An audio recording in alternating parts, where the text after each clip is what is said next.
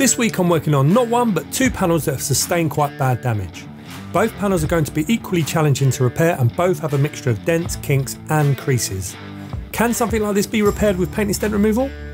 Stay tuned to find out.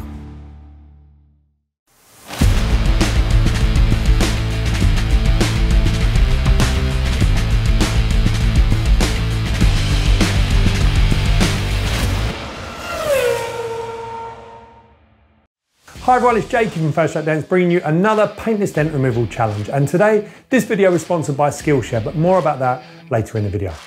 Now this was a job I completed at the end of winter for a really nice guy who was trying to make his mum's car look a little bit more presentable again.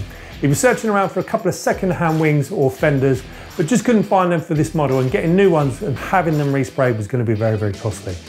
He approached me and asked whether I could just improve these ones by about 50%. So I agreed to help him out and said that it'd just be an improvement, but you know me, I always strive for a little bit more.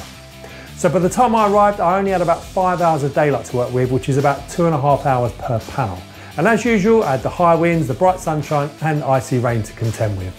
So with the time against me, I wasn't able to film this repair in as much detail with as many camera angles that I normally do, but you can still see the complete repair process from start to finish. But before I get started, let's take a quick look at both of these dents in detail. Looking at the left wing or fender first, we can see that the damage covers an area of approximately 300mm by 200mm. This damage really comprises of one large bowl-shaped dent with a crown around its perimeter as shown here in red. The overall depth of this dent is approximately 40mm. On the lower section of this panel we also have this edge that is kinked slightly. Right, moving over to the right side of wing or fender, we can see that this damage is a lot more complex and covers an area of approximately 400mm by 280mm. This damage can be broken down into two main areas of damage, section A and section B. Both of these sections are similar in depth, which is approximately 35mm. Looking more closely into the damage, we can see that dent B has quite a deep crease running in a curved shape over the top here. We can also see the high crown areas of both dents running around their perimeter. Now the tricky part with both of these panels is that there is a reinforcement section behind the panel, shown here, which will definitely cause some access issues. And similar to the other side, we also have this kink at the lower edge. As we come around the outside here, we can also see that we have a high spot pushing outwards, so there is obviously something behind here too which could cause an issue with access. Right, so that's the analysis done, now time to get started.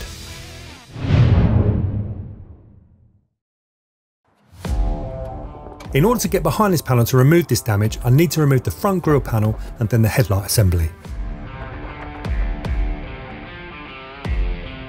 Before I get started, I'm just polishing off the black transfer mark that's on the surface of the panel. Next, I'm using some cold glue, which allows me to start pulling the bulk of this damage out.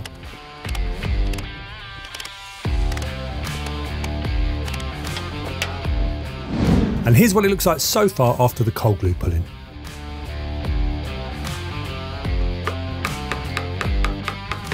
Now I'm going to work on roughing out the panel and getting it back to its basic shape again.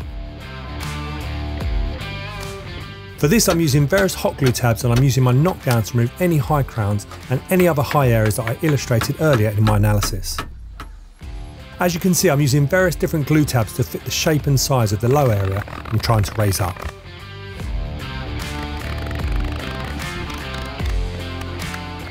Any areas that are pulled up too far with the glue tabs are simply tapped back down again using my tap down tools.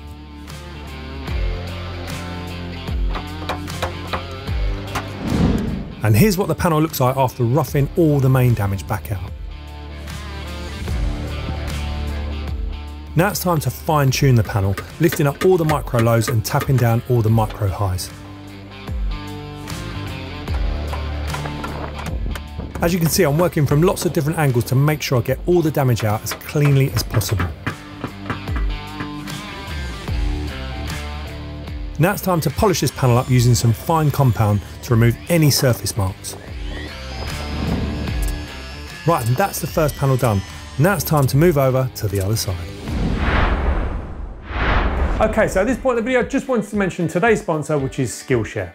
It's a platform that I've been using for some time now, as I find it's a great way to learn lots of new skills, from editing the very video you're watching now to photography, electronics, product design, 3D printing and many more. It's an amazing platform with classes that can really help you to achieve your best. It's a huge online community of creative and curious people exactly like me. You can pretty much learn anything you want. Now this week I'm going to suggest a great course to follow if you're looking to start making videos on YouTube, either in paintless dent removal or maybe something else. It's one that I've just finished and it's by Marcus Brownlee called YouTube Success, Script, Shoot and Edit with MKBHD. It takes you through all the steps you need to make really engaging YouTube videos. No doubt some of you probably already heard of Marcus and may already be watching some of his great content, but in this course, he teaches you his exact process of how he's become a huge success on this platform with lots of tips and tricks to boost your views and grow your audience. And the great thing I like about Skillshare is you can learn at your own pace and all their courses are ad-free, so you can always remain focused and in the zone when learning something that really interests you. So if you want to make 2022 a year of new learning and discovery and want to increase your knowledge in productivity, business skills, video editing, graphic design or anything else, well then I can highly recommend Skillshare. They have everything you need to take your learning to the next level. To sign up, simply use the link at the top of my description. The first 1,000 people to use the link will get a 1-month free trial of Skillshare. Right, now let's get back to this repair.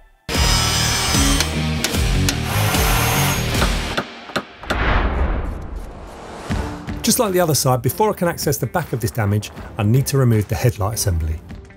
I also remove any surface marks with a quick polish and I prep the panel with an alcohol solution prior to cold glue pulling.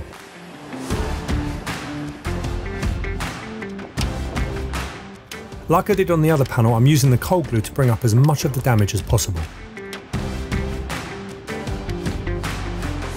Next I'm pulling up some of the tighter areas using a mixture of different hot glue tabs. And here we go, this is what the panel looks like so far after the initial glue pulls. Now it's time to start roughing the panel back out to try and get it back to its original shape. First I'm tapping down the high spot here which I highlighted earlier in my analysis. Now using some soft tips on my screw-on tip bar, I can start bringing up some of these bigger creases. I'm also using my knockdowns with various different tips to remove any high areas on the face of the panel. Now it's very difficult to get leverage when working in such a large open space at the front here, so I'm using this large block of wood which I can lever off with my PDR bars.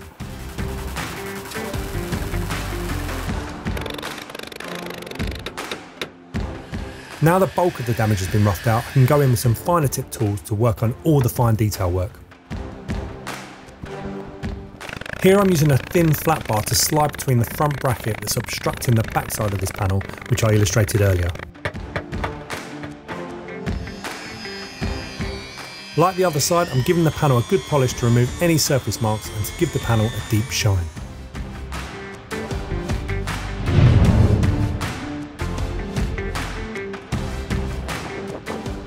Now the last thing to do is to put both the headlights back on the car and then I can fit the centre grille back into place.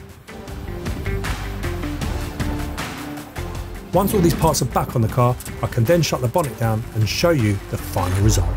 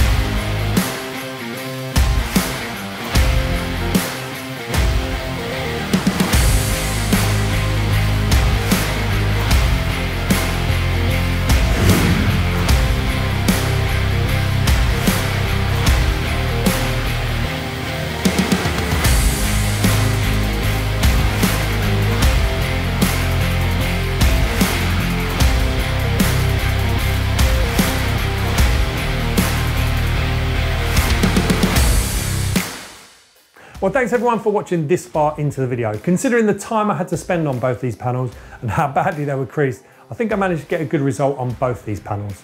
Using the Glexo cold glue system, some hot glue pulling and lots of manipulation with my rods, I was able to work these panels quite well. The left panel came out far better than expected and pretty much looked brand new again. The right panel obviously was a lot more challenging, so considering the customer was only expecting a 50% improvement on both these panels, I think this panel came out pretty well. There was a slight ripple left behind at the front and the panel was pretty kicked up at the bottom edge, so I had to do the best that I could. Like I said, this was only meant to be a minor improvement. I went the extra mile myself just as a challenge really to see how well I could improve it in the time that I had. If you enjoyed the video, it'd be great to get a thumbs up, and as always, if you want to keep in touch with all the latest video releases, please feel free to hit that subscribe button and click the bell icon to be informed of when the next video goes live. Also, there's many more videos like this over at my YouTube channel, so please feel free to check out some of those if you want to see some more repairs similar to this one. But that's all for now. Thanks again for watching, and I'll see you all on the next one.